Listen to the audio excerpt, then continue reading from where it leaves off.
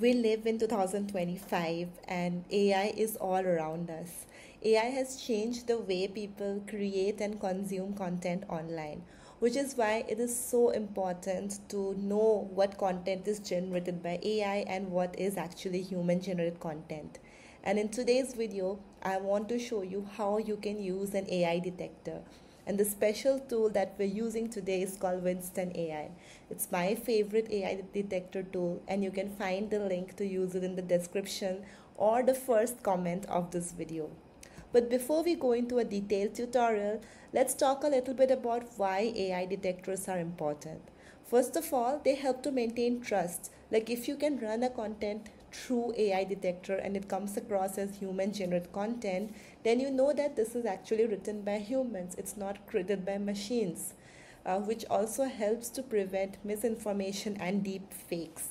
We know how easy it is to create false information using AI. But if you can run any article through an AI detector and you know that it's not AI generated, so the trust factor is more in that kind of content.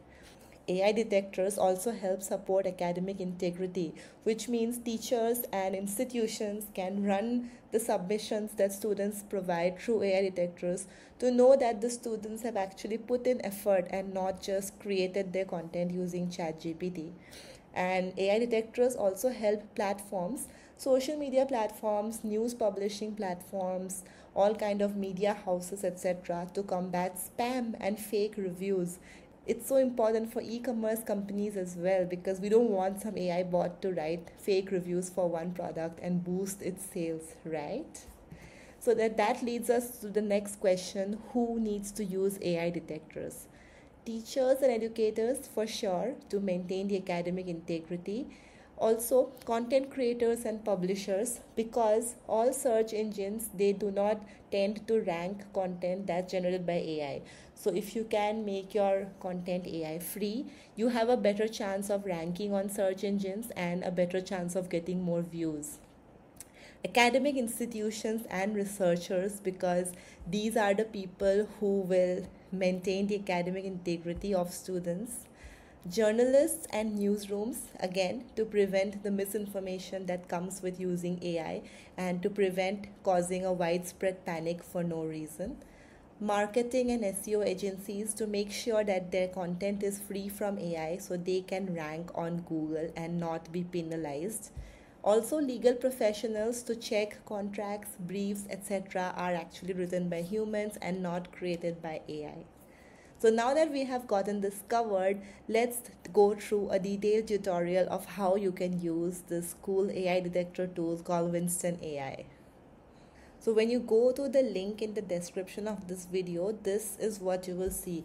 Winston.AI is my favorite AI detector tool, and it's super easy to check if your content is generated by AI or not. It has a cool Chrome extension that you can integrate and automatically check whenever you read any piece of content, if it's written by AI or not. You can integrate your WordPress, your Google Classroom, Microsoft Edge, and multiple browsers. Let's talk about how you can use it. So as you can see on your dashboard, there would be some options here. Let's start with text scan, then we will go forward with image scan as well. So first, let's try text scan. I'm going to click on new text scan. So there are two options. Either you can upload a file, which can be a PDF file, or you can import from URL. Firstly, I'm going to test it on my own article. This is something I wrote recently, and this is purely written by me. There is no AI in it. I'm going to share the friend link, and let's paste it on Winston.AI and see how it works. I pasted this and then I clicked on import URL, and then we get a warning message that the formatting might be off, but that's fine. We don't really care about formatting. What we care about is to check if this tool flags my text as AI written. When we are done, we will have to click on start scan text, and then we have to wait for a few seconds. After that, we get this result. So we got a human score of 100%, that this text is 100% human generated. And also the readability score is 80 out of 100, which means any sixth grader can read it. It is easy to read and conversational English for consumers, which is good. That's a good sign that my text is not considered as AI generated by Winston AI. But what about text that is written by ChatGPT specifically? Let's take a look at that as well. So I have come to ChatGPT and I'm going to give it a prompt to write a short text. So I wrote a prompt for ChatGPT that write a short story on meeting my younger self for coffee. The writer is 33, her younger self is 22. Write some generic content about growing up, never giving up, self-love and growth in life. Make it sound human and relatable. Write it in such a manner that it makes the readers feel emotional and connected to the text. I think that's a pretty cool prompt, and I can see ChatGPT working really hard to write it.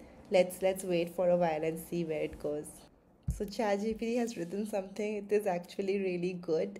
It definitely sounds human. Let's try and see if Winston AI is able to understand that this is written by an AI tool. So we go to text scan, and then we have to start a new scan. And then we are going to paste our text right here. And I will name it test 1. So I have pasted the text here, and then we will click on scan text. So this time we get a human score of 31%, which means that an AI tool was likely used to generate all or a good part of the text. And the readability score is 76. Not bad, but let's see. When we scroll down on the scan results, we'll see some sentences are marked in red, which are very less likely to be written by a human. They have a human score of 0.49, but some of these sentences that ChatGPT wrote are actually good, that they have come up in green. And then so basically the introduction and the conclusion seems to be written by AI, but the middle part seems to be written by a human. So this is the results from ChatGPT, but let's see what Claude can do in this case. So we are going to open up Claude and paste the same prompt that we use for ChatGPT. So I have opened up Claude and I just created a brand new account, and I'm going to write my name here. Okay, so I'll acknowledge and continue, and let's begin. So I will paste my prompt that I used on ChatGPT. Let's try to choose a style. Normal style is fine. Let's click on generate. So we did get some results from Claude. I'm going to copy it, and then we will paste it on Winston AI and see how it goes. So we'll start a new scan, and then we'll paste the text here, and then I'll write the name as test 2 Claude, and then I'll click on scan text. It seems Claude did not do as good a job as ChatGPT in disguising the AI generated part of it. As we can see, it only has a human score of 1%, which means it's highly probable that an AI text generation tool was used. And when we scroll down, we see that most of it has been flagged red with a 0 human score. Only some parts have a good enough human score. But what if I ask Claude to humanize the content? Let me try doing that. I just gave a prompt to Claude saying, can you humanize this text? Make it sound like it was written by a woman in her 30s and feeling very emotional. Let's see if Claude is able to bypass the AI detector now. So we have gotten a cool story. I'm going to copy it and then go over to Winston AI, start a new scan, paste it here, write a new title, and then click on scan text. Again, we see that Claude was not able to fool this cool AI detector because again we have seen a human score of only 1%. Now that makes me wonder, what about DeepSeek? It has been creating such a buzz over the internet. I just want to check if DeepSeek is any better than Claude or ChatGPT when it comes to bypassing an AI detector. Let's test it out. So this is DeepSeek's new dashboard. I will paste the same prompt and then click on generate. This is very strange because the I'm reading the story. It's sort of similar to what ChatGPT wrote. Very interesting. So I'll just copy it here and head over to Winston.AI, start a new scan, and then paste it here, and then write a new name, and then click on scan text. Winston AI was able to detect the use of AI in DeepSeek perfectly because it says it's 0% AI. And some of these sentences have a human score of 45, 50, but most of these have a human score of 0, which means uh, it is highly probable that an AI text generation tool was used. All right, that's interesting. So we have established that Winston AI is a very powerful AI detector. Even when I tried three different tools, ChatGPT, Claude, and DeepSeek, I was still not able to bypass this Winston AI's AI detection platform. So I just want to know, how is the image scan when it comes to Winston AI's detection tool. Let's try that out, shall we? I'll click on image scan and then upload an image.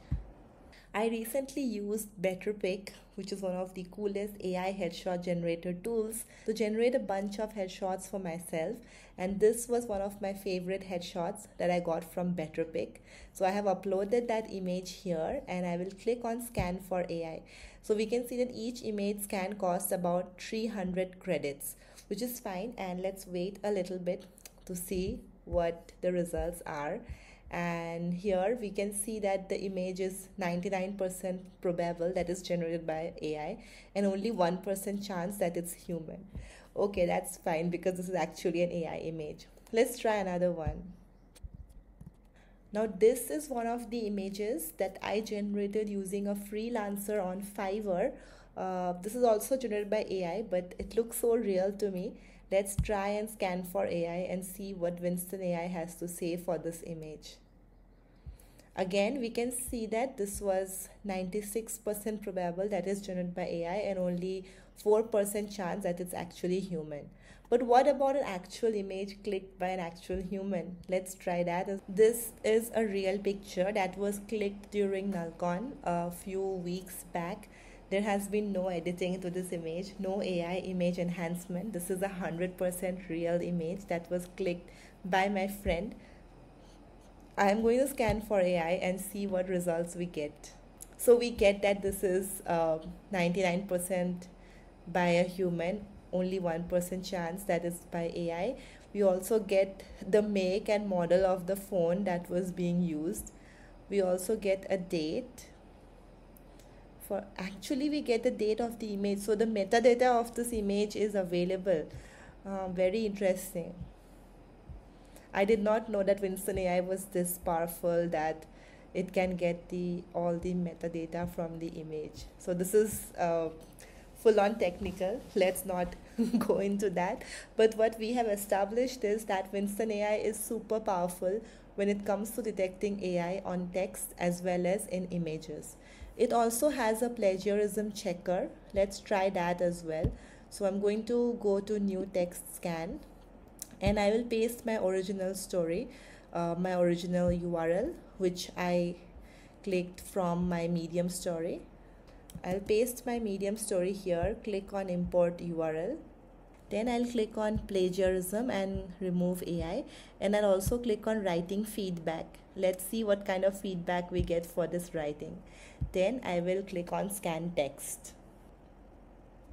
So we have come across a plagiarism score of 88%. So yeah, like if you can see, like I met my younger self for coffee. She was 10 minutes. Like all these parts are supposed to be plagiarized. But it is plagiarized from my article itself. Like If I click on this, we get a list of where it was plagiarized from, and we can see that the link is my article. So actually this is not plagiarized, but because I have published this already on the internet, that's why it's showing up this result. So if I ran this article through Winston AI's plagiarism checker before actually publishing it online, then I'm sure I would have gotten a 0 plagiarism score. But this is an interesting feature to note. Let's look at the writing feedback. So here we get that we could paraphrase it. It is uh, for better flow, consider rephrasing. Okay, so I wrote this sentence in a very emotional manner, uh, that, very emotional, very sentimental, but it has given me a suggestion that we could make it sound very practical and very formal. But I'm not interested in making my text sound practical because this is an emotional piece that came straight from the heart. So I will not take this suggestion from Winston AI. When we ask for writing feedback, this is more structured towards formal writing.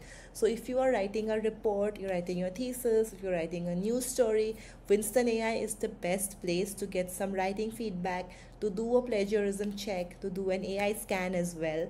And as I have shown you, it is super easy to use.